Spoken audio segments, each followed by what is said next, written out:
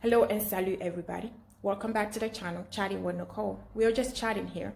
And just sharing some few videos today. That's all we're doing today. We're just sharing some mind-blowing videos, that can help us think twice, that can help us think about our decisions. So before I share the third video with you today, I want to welcome you back to the channel. If you have not subscribed, do me a favor and do just that. Share this video, and also check out the rest of the videos.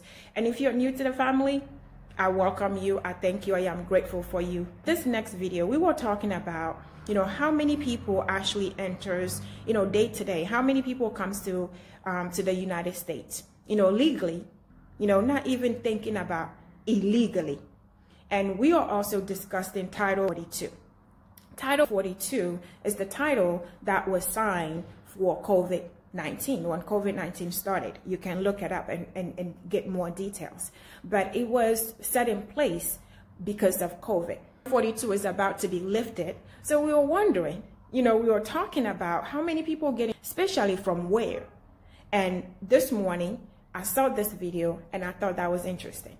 And I wanted to share this with you so that you know what is going on. If you are wondering, if you're one of the people who are sitting down, with your friends and talking about immigration, talking about how many people come to the country, how many people, where the most people come from, even though we know, we can tell because we see immigration, the laws and everything that is going on, the bad, the ugly, the good, the in between. If you're one of the people wondering what is going on, like I said, if you're wondering, here is what is happening. Talk about mostly in African countries.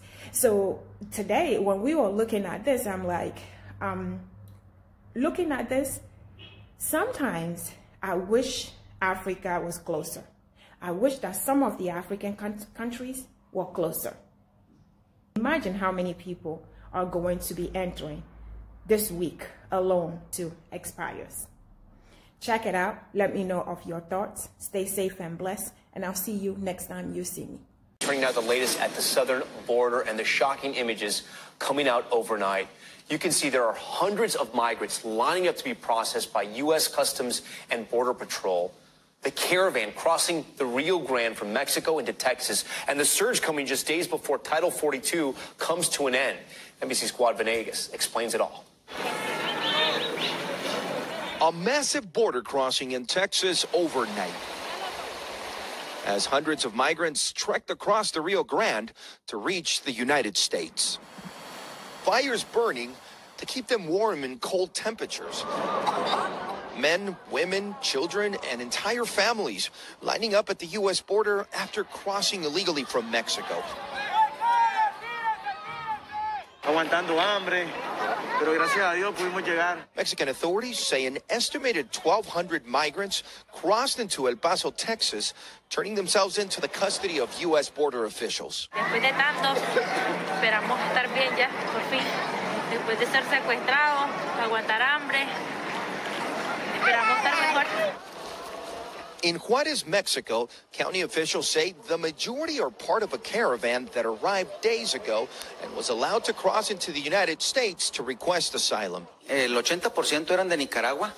El otro 20% estaba muy nutrido. Estaba Honduras, Guatemala, Salvador, Perú, Venezuela también, Panamá, había Cuba, había algunas personas de Haití. The U.S. Border Patrol Sector Chief says it's part of a new surge in crossings seen over the weekend, adding, quote, a three-day average of 2,460 daily encounters, primarily through the downtown area of El Paso.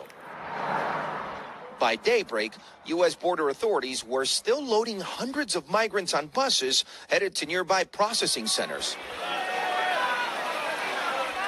The new surge comes after a record-breaking 2.7 million encounters were recorded across the southern border during the last year.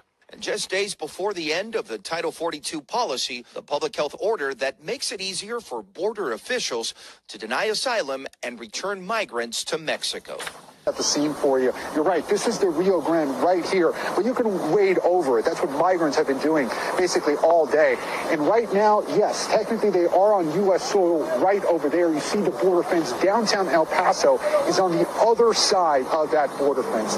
And Tom, these are hundreds of migrants, many of them Nicaraguan, a lot of men, but also women and children, and they are getting ready to spend yet another night here in pretty cold temperatures. Right now it's in the 40s here in Juarez, but it's expected to get even lower into the 30s. We just saw some migrants over there to wait in these cold temperatures, Tom. So, Gabe, I'm curious. You know, we're about to talk to a mayor of on U.S. soil.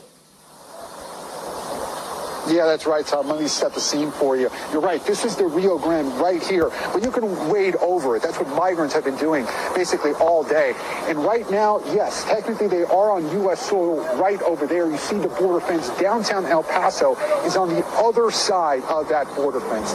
And Tom, these are hundreds of migrants, many of them Nicaraguan, a lot of men, but also women and children, and they are getting ready to spend yet another night here in pretty cold temperatures. Right now it's in the 40s here in Juarez, but it's expected to get even lower into the 30s. We just saw some migrants over there getting blankets from people here on this side of the border. So again, these are migrants right now that are on U.S. soil. They're expecting to turn themselves into the Border Patrol, but right now they're having to wait in these cold temperatures, Tom.